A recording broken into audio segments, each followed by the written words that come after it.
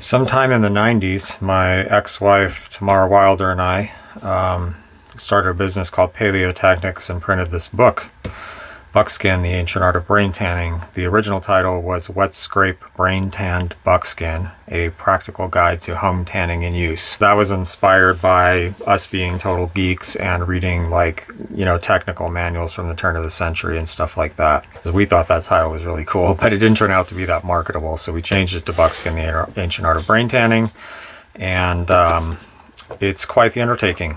It took about a year. That's about all we did for a year.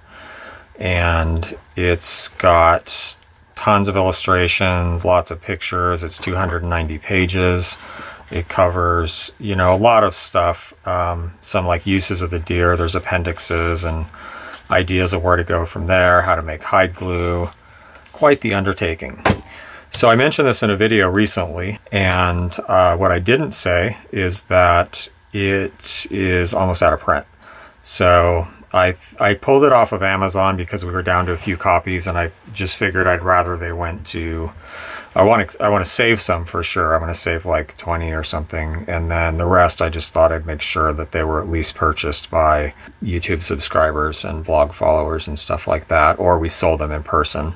So anyway, we're working on hopefully on reprinting this, and you know, all bets are off when we'll do it for sure, but we're hoping to do it soon and get it back into circulation, and then hopefully actually promote it a little bit, because both of us are pretty bad at marketing. So I thought I'd show you some of the illustrations, since I was flipping through them today, looking at those and looking at all the pictures and trying to start getting it together. The illustrations are partly done by me and partly done by Tamara. I think I pretty much did everything except the clothing and stitches, and I think she did all the clothing and stitches. So this is one of hers. And these are done on vellum with a rapidograph. So vellum is this, you know, see-through paper, and you take a regular piece of drawing paper and you draw the whole picture in pencil or whatever you're going to do, and then you lay this over, tape it down, and carefully draw it. And the pens are constant width pens, and so each one has a constant width. You can't taper them or, you know, press harder or press lighter. You just set it on the line, you draw, and then you pick it up, and then you put it back down and you draw. And if you want a thick line, you pick a thick pen instead of, you know, pushing on it harder. It's not my favorite way to do illustrations, and I actually use feather pens and homemade ink now, like these kind of things here, which is much harder actually and more frustrating. But this is kind of, I don't know, it's kind of weird. It didn't fit with my style very well, but the rapidographs are good for technical drawings because they look really clean, especially once these are shrunk. See, they look pretty clean here, but when you shrink them by 50% and they're only this big, all the imperfections just kind of fade away, and they look really good when they're shrunk. For a lot of these, we actually, you know, we would get pieces of buckskin and make these stitches, just make like a little thing and set it there, and you know, use that as a model to make sure we were drawing it right. So, interesting story on the clothing stuff. A student of ours back then that took the class, she was 18, I believe, still in high school, and they had a primitive skills club at her high school. There was just a few people.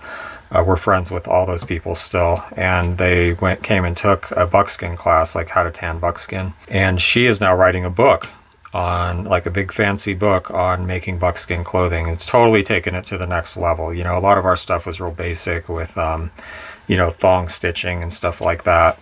And she's also collected ideas and pictures and stuff from lots of other people, other brain tanners and stuff. So that's going to be really interesting. Her name is Wonia. There's a sharpening chapter.